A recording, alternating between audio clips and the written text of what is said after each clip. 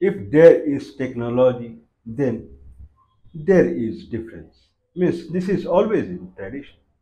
Like if we have internet technology, especially 4G and now 5G, then around the globe there is difference, and everywhere people try to stick to the new technology. So this is human tendency.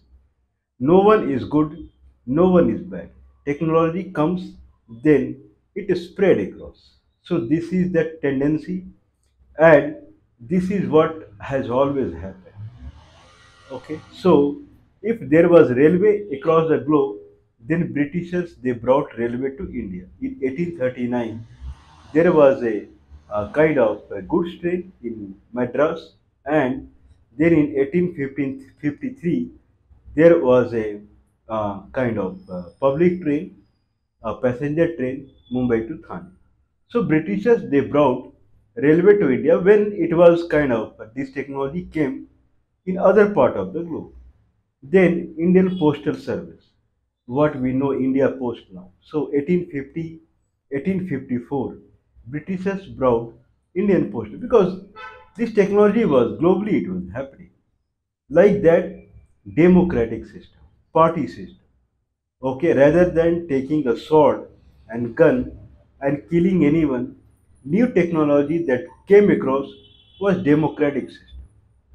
You people they kind of go and vote, and they elect their representative, and they go to the houses like parliament or the assemblies, and they discuss the people's matter. This was a new technology that was coming up, and in Britain it has come. So Britain election used to happen, and there was system of member of parliament, and there was parliament. So in addition to the whatever the kingship, the queen, so that system anyway, it is the topmost system in Britain still. A queen can she can overthrow prime minister whenever she wants or he wants. So that is anyway supreme. But the normal tendency to work with the people and to take care of all the systems and military and everything, economic, and so they report to the queen or king. That is another issue. But the normal workflow it happens through democratic system, prime minister. So that anyway happened in Britain.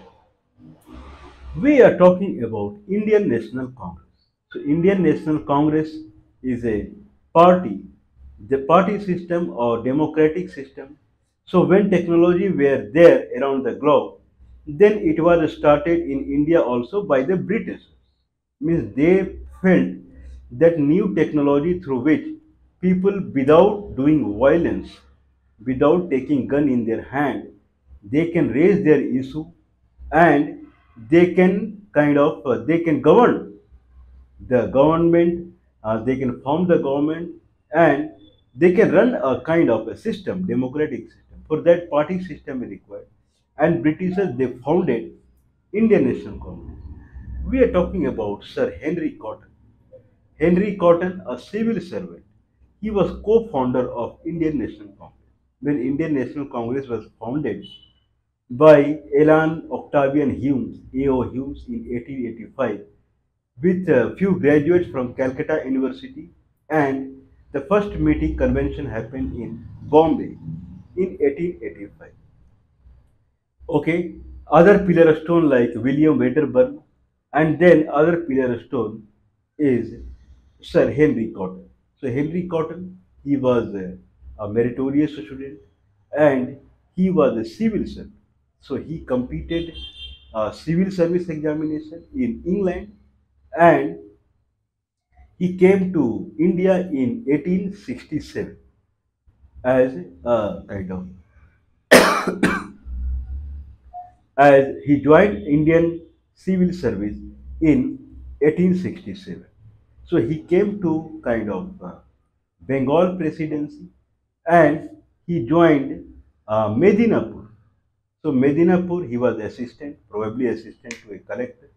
And 1867, he joined Indian Civil Service. Mr. Henry Cotton, Sir Henry Cotton. And then he kind of in 1868 he got his first son also. So his son was born in Medinapur, and then in 1873 some he became kind of assistant secretary, junior secretary in the Bengal government. In 1878 he became district collector of Chittagong district. So Chittagong district. Now it is in Bangladesh. Bangladesh and kind of Tripura, Mizoram. So that was. So Mr. Henry Cotton. Then 1878 he became district collector, and in 1880 he became kind of a senior secretary in Bengal government, and he was a kind of in revenue department. I believe he would be uh, wealthy because he was a senior secretary in a revenue department. And then Sir Henry Cotton, then he was promoted to chief commissioner, chief commissioner of a state Assam in 1896. So through 1896 to 1902, 6 years, he was chief commissioner of Assam. Okay, so kind of he was a big person, and he wrote books also. So in 1885, when Congress was founded, then he wrote a book, New India and India in Transition. So India is also, it's not a kind of obsolete country, and India is also coming up through Indian National Congress, what Britishers have brought. Through that party, India is coming to new democratic technology. So that is the idea.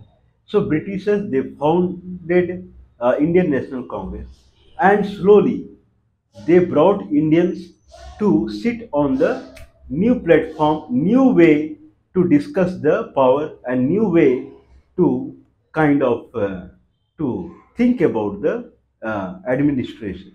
So, means it was, it, I believe it is inevitable. It is self kind of understandable that if new party has come, and anyway, democratic system is it was becoming kind of new things, and it was growing everywhere.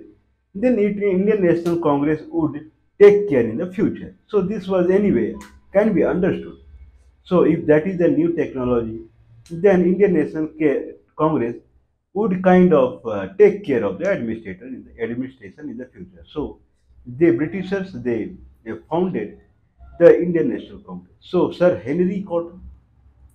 So not only he was a kind of co-founder. So in 1904 he was president of Congress. Sir Henry Cotton, he was president of Congress in 1904, and he presided Bombay Congress annual Congress meeting in 1904 in Bombay, and then he returned to England because he was civil servant and he was retired.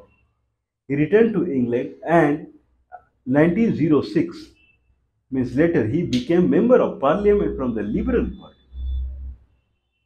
He was a big person, and he remained there as MP till 1910. And then he wrote a kind of a memory like Indian and the Memories. Okay, so Indian and the Memory, he wrote a book in 1910, 1885, New India and India in Transition. So these are the famous books that Sir Henry Cotton wrote. He was MP, Member of Parliament in England from the Liberal Party. So if you see this democratic system, what later Congress brought or Britishers brought, like Member of Parliament. So Britishers they made Parliament. Britishers they made Presidential House. So the New Delhi, Delhi was made by Muslims, Mughals. Then there was a New Delhi that came out outside the Delhi, a New Delhi. So Lutyens was the architect, and he then they constructed Parliament, Presidential House, Kingsway, Member of Parliament bungalows. So everything like lower house, upper house, and then in states were formed like Assam, Bihar, Uttar Pradesh. So these were North Province earlier, and Central Province. So states were formed. Then for each state, governor were formed. And in 1935, election happened properly, and there were chief ministers. So there were member of parliament, there were chief ministers. Everything Britishers they did, in a sense that in when the Britishers left, if this is the British Parliament and member of Parliament system election is there, Britishers brought India till that level. They made Parliament and everything. And when in 1947 they did the transfer of power to the Indian National Congress. So, so if I'm not saying this is it, at least from the Britishers perspective, if we see, then this is not wrong. If you see Indian Railway is not wrong. If you see the All India Radio is not wrong. If you see Indian Postal Service is not wrong, then Indian National Congress is also not wrong. Means if this is the technology that Britishers always they were living in, they were following these technologies. So their generosity, I would say, that they brought these technologies to India also. Democratic system should be seen as a technology from Britishers, and they were already they were living in it. But establishment of Indian National Congress, the credit should go to the Britishers, like Sir Henry Cotton. Not only that, Henry Cotton has had sons, and they also compete. They also were civil servants. Henry Cotton's sons were civil servants, and they chose India only. So not only Henry Cotton was a civil servant, and then he has spent his service. He did his service in India. He went back to England, and he became member of Parliament from the Liberal Party. His sons, they were also civil servants, and they spent time. They did their service in India. So Henry Cotton, Sir Henry Cotton, and he was very close to Sir Wedderburn. William Wedderburn, he presided over Congress meeting in 1889 and 1910, and William Wedderburn were also member of Parliament from the Liberal Party in England when he went back to England. So Henry Cotton, he was highly associated to Indian National Congress when he was in England, whereas William Wedderburn, he was head of the overseas or British part department of the or British kind of counterpart of the Indian National Congress. So we should kind of remember Henry Cotton. So Sir Henry Cotton. So he saw many things in India. In 1871, he saw the Bengal flood, and he was highly touched by Bengal flood. In 1897, he saw Assam earthquake. Okay, so I believe Lord Curzon, he was viceroy to India, and he visited Assam when Henry Cotton was chief commissioner of the Assam, and he praised Henry Cotton.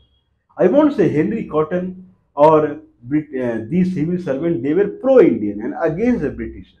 That is not true. They just helped Indians to come to a certain level as far as democratic technology is concerned. So that technology, Indians slowly they learned, and then later, means I believe post 1910, when William Bedder he was president of Indian National Congress, I believe. Then it was mostly prior to that it was mostly taken care by Britishers only, but post that it was mostly taken care by Indians. So Indians slowly they ramped up to the new technology of the democratic system. So we should not forget the contribution of Sir Henry Cotton bringing up Indian National Congress.